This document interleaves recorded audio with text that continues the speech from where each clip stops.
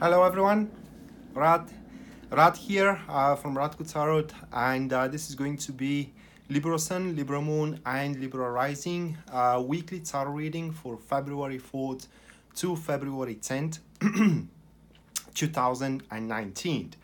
And I'm going to use here the standard Rider-Waite tarot deck. So now I'm going to shuffle the cards. And as I'm shuffling, once again, I want to remind you that that is to be a general reading for Libra star sign. And for that reason, this general reading is going to resonate in a different level with different Libras. So if you want your personal situation to be analyzed by me through tarot, just like I'm doing, just like I'm doing for the examples in this video, then that is a subject of a personal reading. And for such, you can check out my website, which is listed down below in the description of this video. And there you're going to find a full list of my services as well as their pricing. So to cut the cards now, and let's see what awaits you here, Libra. So the first card that we do have for you, which is the topic of the week, that is going to be the Tower. The second card, which is the negative aspect that you can do, or rather like things that you should not do throughout the week, that is going to be the King of Swords. Then we follow the third card, which is the positive aspect, or the positive things you can do to further your growth and to further your process throughout the week. That is to be the Four of Wands. And the last card that we do have, this is going to be the Queen of Pentacles, and that is the final outcome should you follow the guidance that tarot is given to you. So I'm going to leave the cards for now here, and we're going to go through every single card. But that is a tough one, guys. It's a tough reading, and it is a tough one. It's because it does not relate to you in a personal or direct level. There will be, just from the overview here, there will be a crisis, but that is not going to be your crisis. But you will be involved in that crisis. For example, the company you're working at is going through crisis. This is not your crisis, but yet you are affected by it because it's the company that you are working at, and so on and so forth. Or your family is going through a crisis. It's not your crisis, but therefore you are related to it in a certain extent, and you have to contribute with it. Now that is displayed here with the Tower and with the follow-up of the rest of the cards, but let's go to the Tower first. So the Tower is about transformation, and it is about a radical shift, an impending one, all right? So a radical transformation, impending one, so no one really can do anything about preventing the shift. But people can manage it, let's say, or you can help managing that shift to a certain extent. Important thing to be said with the Tower card is that as soon as this shift is over, or the process of the shift of the transformation, it is most likely accompanied with very unpleasant circumstances, unpleasant symptoms as well, but ultimately leads to growing and healing effects, relationship-wise, family-wise, or career-wise as well. But yet, as I said, that will not be your crisis. Primarily your crisis is going to be the crisis in the deeds that you are involved in. So for that reason, what you can do here is literally to, how can I place it? To strain or to maintain your calmness as much as possible throughout that time, and to help as much as possible, but without I don't know how to explain it really, but well, basically to know what you can do and what you cannot do, and only help when you actually can make a difference. It is with the Tower card. The thing with the Tower here is once again that you cannot prevent it, and for that matter, whatever happens throughout this week to the people that you care about, or to the company that you're working for, or to your family, and etc., cannot be should not be fought, but rather managed. Once again, the more you fight against this shift and this transformation, the more people that this transformation relates to they are going to suffer. So once again, you cannot prevent it, but you can manage it. And it is all about that, you trying to help those people managing their radical shift. With the next card here, this or with the accompanied card, that is going to be the Eight of Wands. And with this card, things are going to happen fast, things are going to happen unpredictably.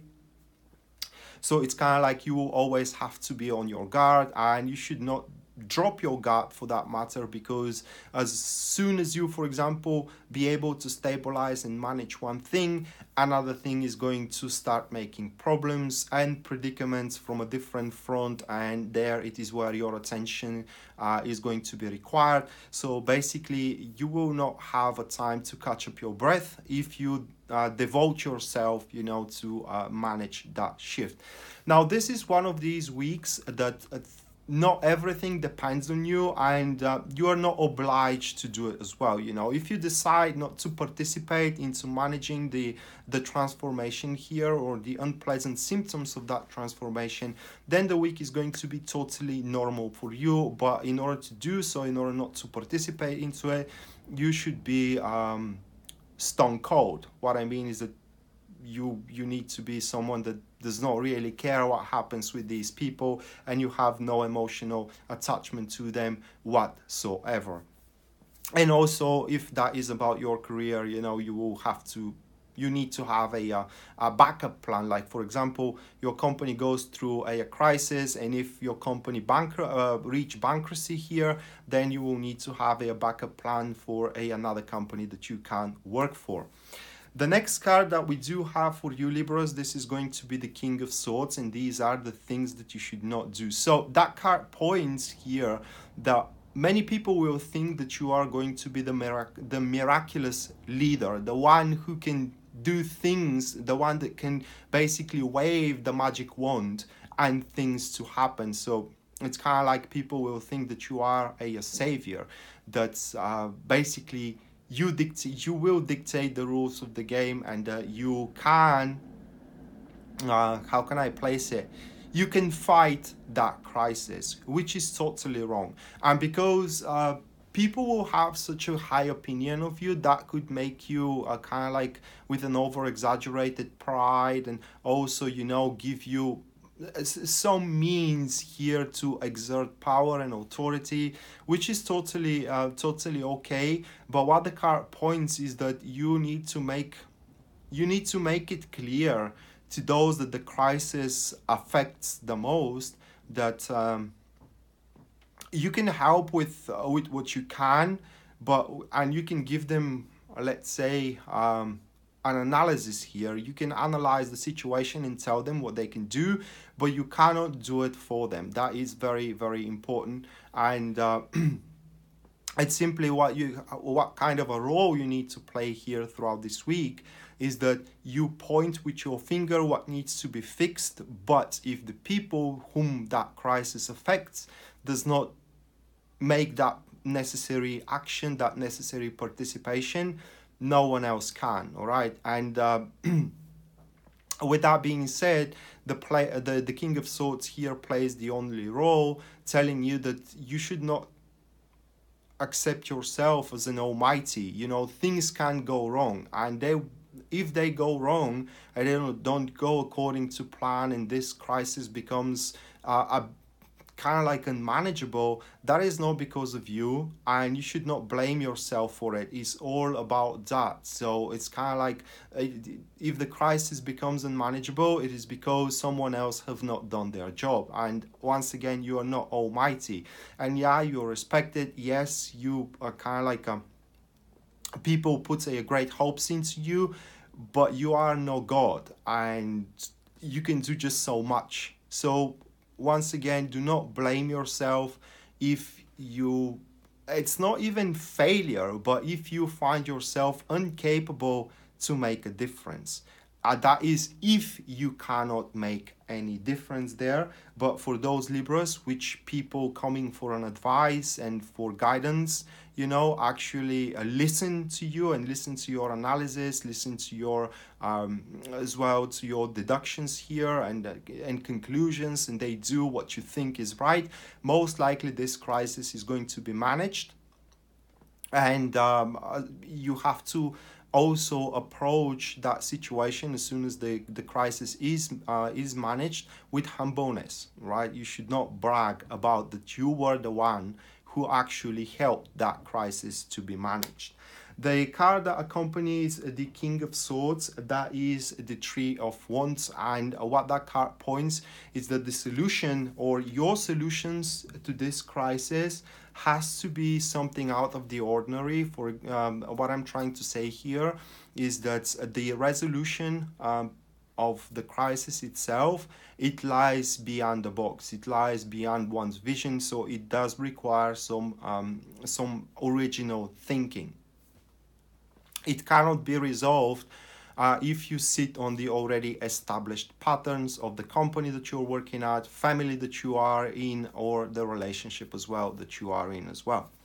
So the next one, this is going to be what you should do throughout the week, and that is the Four of Wands. And that is the card that kind of throws me off here, because it does make sense, but it kind of urges you to be a little bit more selfish than usual.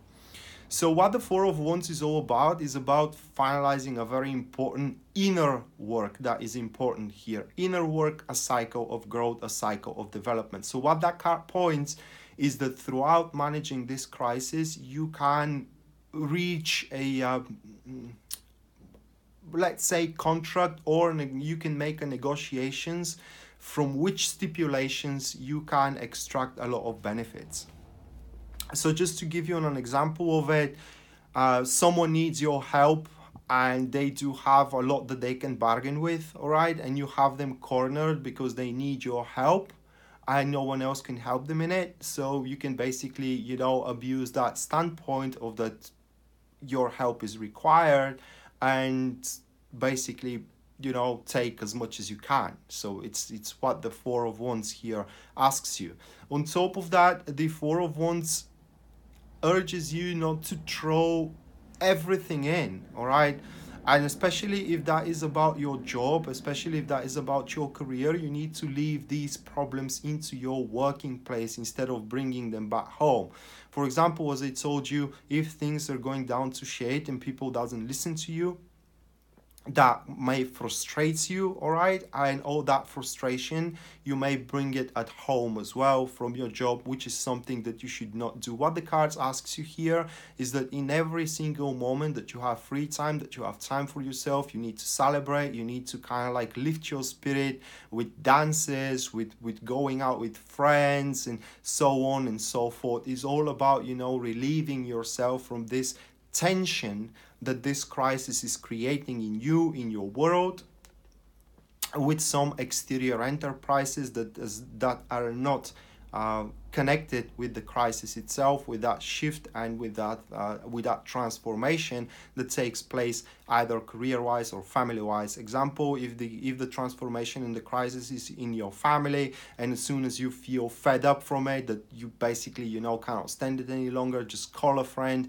and go out partying, go out in a pub for a couple of beers and so on and so forth.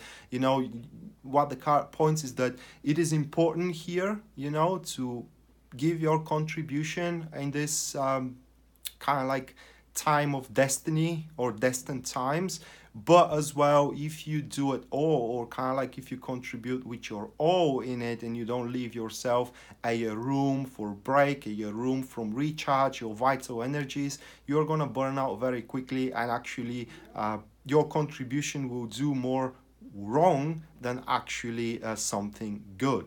The accompanied card here, this is the Page of Cups, and with this card here, it is very important to recognize that as much as you want, you cannot be the change maker, all right? As I said at the start, this card only confirms what I said at the start, that you can do just so much. And if people doesn't want to listen to you, if people doesn't want to follow your advice, you cannot do that for them. And therefore, it will be best if you are emotionally detached from that situation itself. Basically, what you need to do here is being completely professional about it rather than emotional about it. So what we're talking about is a battle that you cannot win, all right? You can help winning it, but you cannot win it for someone else. And the last that we do have for you, Libras, that is going to be the Queen of Pentacles, and this is how all that thing ends. So that will be a person coming around, which is going to spot you. So you're going to make an impression to this, most likely a woman, well-respected person, someone who is very balanced and very humble.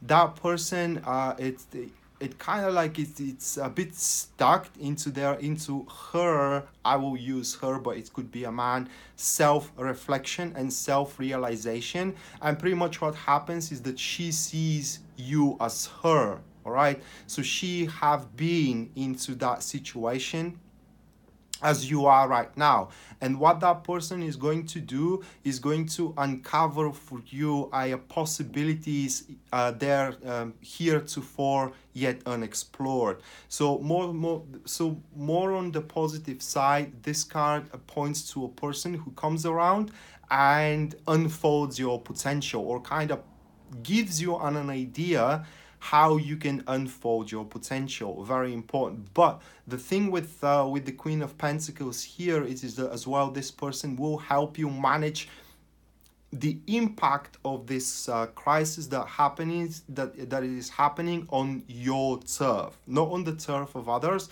but on your turf. And probably if you stick to this person, to that woman, then we have a very good cooperation, either friendship-wise, relationship-wise, or maybe business-wise as well, from which cooperation you're going to learn how not just to achieve things and how to utilize on maximum all the means and the resources that you do have, but also how to sustain what you have achieved until this very moment, because that is one of the steps of success: achieving and then sustaining. So she's going to teach you how to sustain and consolidate what you have worked for. It's more like a person who likes to play on safe and secure rather than to take risks. And then we do have the accompanied card, which is the Two of Cups, and that only confirms that this is going to be some sort of a partnership, a balanced partnership. And actually around this person, you're going to feel like you found your, I don't want to use the word soulmate, but soulmate does not mean a lover, at least according to my book. Soulmate means someone who understands you, and someone who is ready to give you, to share with you their good and bad fortune, as sharing with you their good fortune that makes it double, share with you their bad fortune that makes it half. So it's kind of like you are going to have at the end of this week a person who is always ready to listen to you, is always ready to help you, and it's always kind of like ready to basically take one for the team, take a bullet for you. So that being said, guys, Libras, this was your weekly tarot reading for February 4th to February 10th, 2019. I hope you enjoyed it and you liked it. And once again, that was a general reading for Libra star sign, and for that reason is going to resonate in a different level with different Libras. If you want your personal situation, however, to be analyzed through tarot, just like I did for the few examples in this video by me, then that is a subject of a personal reading, and for such you can check out my website, which is listed down below in the description of this video, and there you're going to find full list of my services as well as their pricing. Rad signing out now. See you next time. Bye.